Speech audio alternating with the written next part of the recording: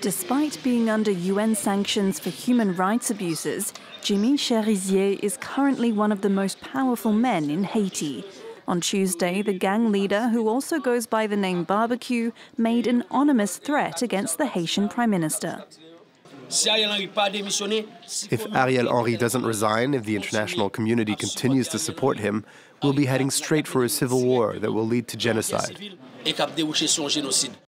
Cherizier's comments came after the Prime Minister touched down in Puerto Rico.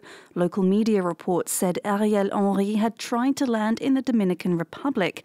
The country has shut down its airspace to flights going to or coming from Haiti, with which it shares a border.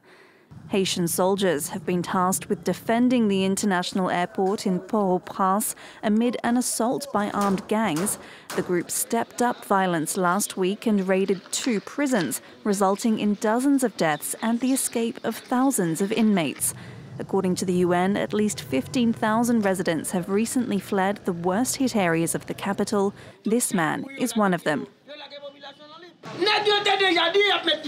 These men had warned us that they were going to start fires. They made good on their threats. They said they were going to invade the penitentiary. They did. They said they were going to burn down this police station, and they did. They're showing that the police don't matter. Crises plaguing Haiti have worsened since the assassination of President Jovenel Moïse in 2021. Henry, who leads an unelected interim government, had pledged to step down by February, but delayed the process, citing lack of security. Well, that report